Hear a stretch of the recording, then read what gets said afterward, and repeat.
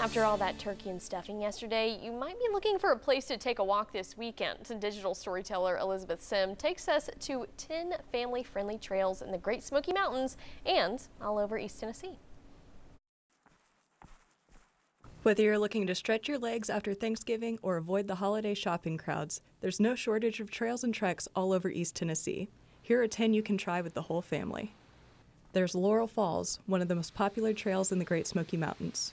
Or you can take a trek back in time on the Little River Trail in the Smokies Elkmont Historic District. If you want to take your dog along, the Gatlinburg Trail is the only spot on the Tennessee side of the park that allows pets. Of course, there are plenty of outdoor adventures outside of the national park too. You can listen for barred owl calls on the Hooten Hollow Trail at North Dam State Park in Anderson County.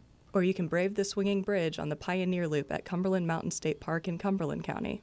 If you're looking for a hike with a view, there's the Point Lookout Trail at Panther Creek State Park in Hamblin County. You can stroll along the Tennessee River on the newly reopened Iams River Trail in Knox County. If Laurel Falls is too crowded for your taste, you can explore 2 waterfalls in one trek at Frozen Head State Park in Morgan County.